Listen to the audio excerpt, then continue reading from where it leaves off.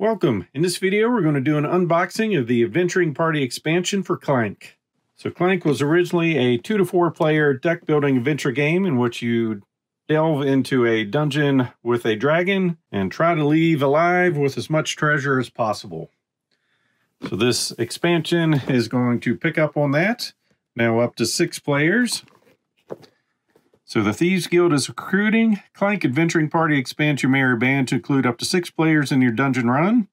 Want a new thieving identity? Shuffle up as one of 6 unique characters, each with their own starting deck and special abilities.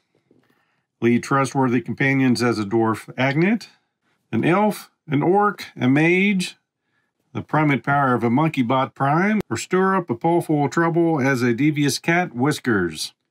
But beware the ravenous hydra. Hexavoltus won't give up his treasures easily. So let's go ahead and take a look inside. This is a game for 2 to 6 players now, 60 to 120 minutes, ages 13 and up.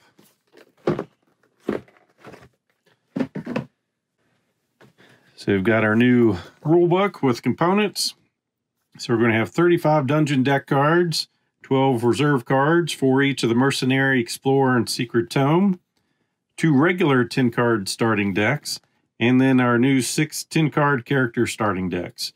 And our new components. And this, just 8 pages here. So going over the new setup, party of 5 or 6. Then talking about the React and Arrive cards. And our characters. Going over the specifics of each of those. Looks like we've got a flyer for some of their other games, such as Bargain Quest, Clank in Space, another expansion, Mummy's Curse and Sunken Treasures, and Terror Below, a separate game. Our new character boards. So we've got Whiskers here, special abilities, Monkey Bot Prime, Garignar, Lenora, Dallin, and Agnet. And if we're playing with 5 to 6 players, another bar for keeping track of our health. Some extra tokens, some monies and 1s, 5s, and 10s. Some new artifacts. And secrets and bigger artifact treasures. So looking at those on the back. Punch out easily. Then we have our character tokens, along with another market board and some more money. Some more CLANK cubes. So we've got a gray and orange. Meeples for our new characters. So we've got our new boss marker. It looks like Monkey Bot. Agnet, our dwarf. Our elf. Orc. Whiskers. And our mage. And then our cards. So before we get to the cards, one of the new tokens we have is a Potion of Stealth. We can use that on our turn to give us -1 CLANK and each of our opponents +1 CLANK. Then we have an Invisibility Cloak. This allows you to ignore monsters in tunnels when you move. And everything else kind of works with the base game. So we've got our additional reserve cards, the Mercenary, Explorer, and the Secret Tome. Then 2 normal starter decks with our Burgles, Stumbles, Sidestep, and Scramble. And then for our new dungeon cards, we've got some new monsters. New ability is an Arrive choice. When this comes out, everyone has to make an option. So when the Leprechaun shows up, either get 2 money and +1 CLANK, or 5 money and +3 CLANK. Same thing for the Pixies. New arrive ability. Each player who reveals a fight from their hand gets some money. Then just regular monsters. More arrive choices. Now in devices. And companions. These have react abilities. So on someone else's turn, when this ability happens, you can react. So you can play this card down, draw another card, then on your turn, you'll get the abilities of this card from the react. So it helps you boost your turn with an assassin, berserk, cut purse, a rebel herald, a royal brat, spiritual healer, tactician, and another burglar. Then one with everything, scouting ahead. And now we've got a time warp. Too bad for you. Walk it off. An elven satchel. Flawed emeralds, ruby, and a sapphire. Then we have our sorcerer. So during each of your turns, you may spend your mana to cast each of these spells once. So for 3 mana, transfigure, discard a card, then draw a card. 5, duplicate, copy a card in your play area. And 7, levitate, acquire a card, put it in your hand. So when you pick this character, you're going to get 10 mana tokens, put that off to the side. And as you play cards, you'll be able to put that on your player card, acquire that, and then use these abilities. So she comes with a channel, which is going to get you a token. If you take any secrets or use any potions this turn, you get an additional one. Mystic Slide as a react, teleport to an adjacent room. Then you've got Study, Burgle, and then 2 Stumbles. So that's our Sorceress.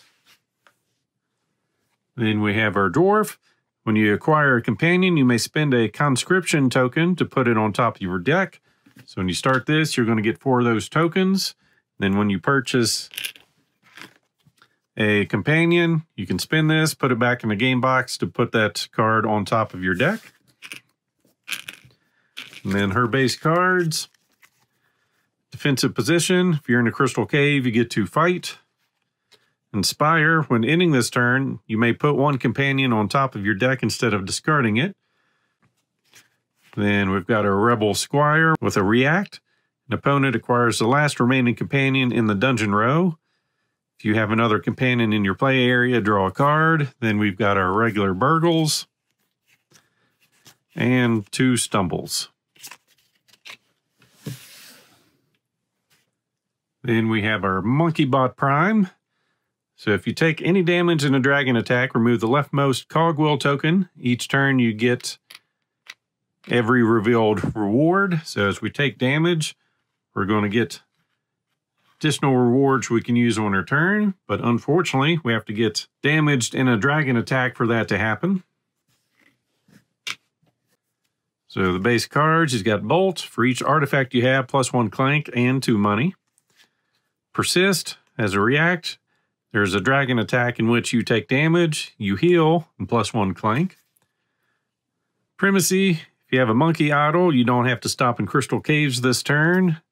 Then we have our Burgle cards and Stumbles.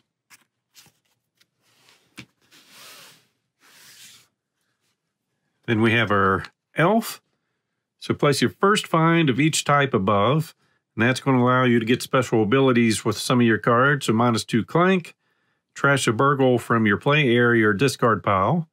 You don't have to stop in the crystal caves this turn, and you may buy from the market this turn.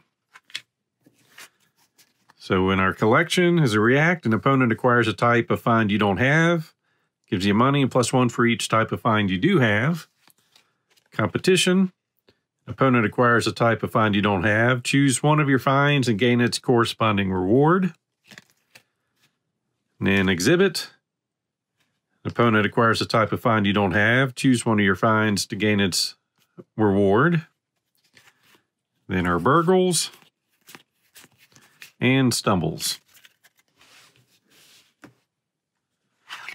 Then for our orc, his ability is the first time you defeat a monster card each turn, including the goblin, advance the carnage token and choose a reward shown. So it's going to start on this one. If we go over here, we're either getting money or some training. So we get to choose one of the two, so it's going to keep going around. And that's going to be our bonus for fighting monster cards. So his cards, he's got Ransack as a react. An opponent defeats the last remaining monster in the dungeon row. Scavenge, for each monster in a tunnel you defeat this turn, you get a money. Wallop, then Burgles, and his stumbles. Then lastly, we have Whiskers. So when you end your turn with all 3 behavior tokens face down, flip them face up and execute a 4-cube dragon attack, returning cubes pulled of your color to your supply. So cards in our deck are going to allow us to flip these to get those bonuses. So we've got Catitude, flip a behavior token face down and gain its reward. Pussyfoot as a react. There is a dragon attack in which you take no damage. Ignore monsters and tunnels this turn. Saunter, flip a behavior token face down, gain its reward. If you have an artifact, to double that token's reward. Then we have our Burgle cards and 2 stumbles. So that's all the components. Just some observations made here. So this is from the original set. So there's slight color difference on these. I don't know if you can see that on camera, but this is a little darker, shinier purple. Then the minor secrets. This is from the original. So there's a slight color difference there. So I don't know if you'll want to put these in a bag because they won't go on the board when you play with 5 to 6 players. And then the cards themselves. This is from the original and the new set. There's a slight color difference on this also. So just an FYI there. And that is everything in the Clank Adventuring Party expansion. As always, I hope you enjoyed this video. If so, please click on the like button below and be sure to subscribe. Thanks for watching.